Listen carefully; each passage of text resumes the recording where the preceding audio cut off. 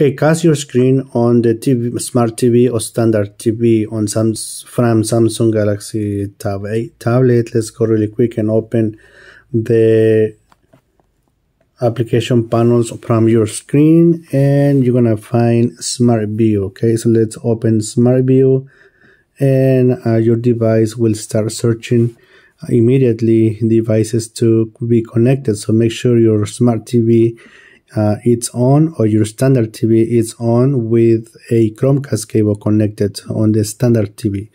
If you own a smart TV and the Chromecast is already integrated on that TV. So I'm going to talk about standard TV at the end of this session. So let's go and let the device search any available devices. And it is important that your tablet and the smart TV, it has to be connected on the same Wi-Fi account. Please don't use mobile data when you try to cast the screen to your TV for better results. And you can be connected to a Roku TV, Vizio TV, Samsung TV, LG TV. You don't have to, it doesn't matter what brand is it. So let's read the options that can find device you are looking for. So let's go and read the instructions here. It says that make sure there is a TV nearby that supports wireless mirroring. Some TVs require changing the input mode before you'll be able to connect. For detailed information, check the manual for your TV. Okay, so if you are using a standard TV with a Chromecast cable on it, you have to put your you have to select the input connected on this Chromecast cable. Let HDMI support, you can maybe you name it, then just you have to put the Chromecast on your screen and then start searching with SmartView. Okay, if anything don't work, just restart TV. If your TV is nearby but doesn't appear in the list, try restarting the TV by pressing and holding the power button on the remote, or unplugging the power cable and plugging it again. Okay, so just turn power off and on your TV. Use Google Home Chromecast. To mirror your screen to a Chromecast device, use the Google Home app instead.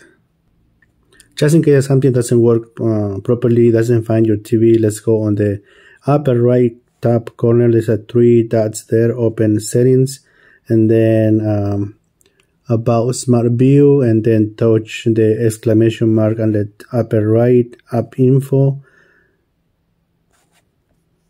Okay, now permissions. We need to grant permission for the application to access to your phone. So let's go and allow the tablet to access to your phone.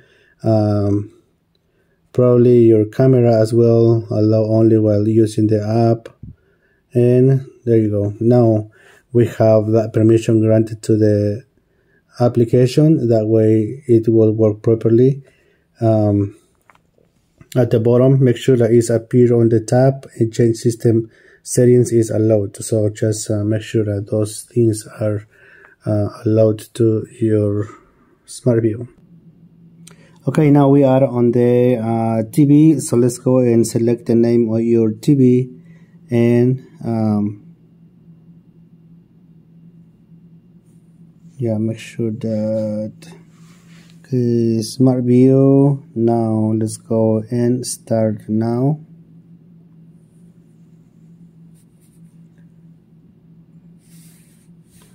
Is connecting.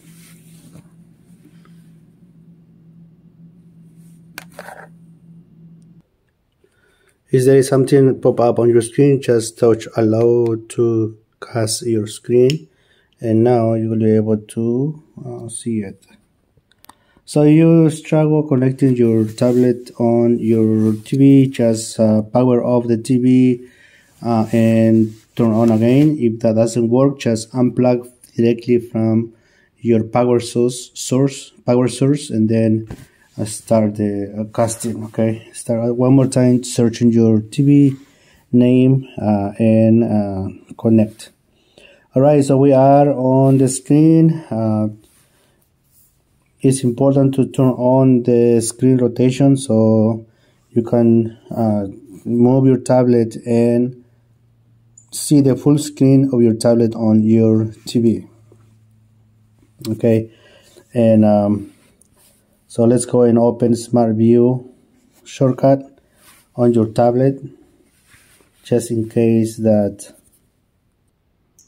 Okay, let's open tablet aspect ratio and choose full screen on tablet or full screen on connected device, in this case your TV. Okay, that way your full screen will show on your screen. And remember these settings, just leave that one on. And let's go back. And you can, from the SmartView shortcut, you can pass sharing or continue sharing. Okay, resume sharing and things like that.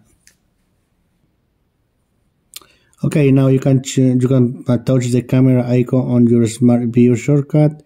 Will open a camera. You can actually see yourself on the TV doing a presentation or sharing any documents or anything that happens behind the tablet.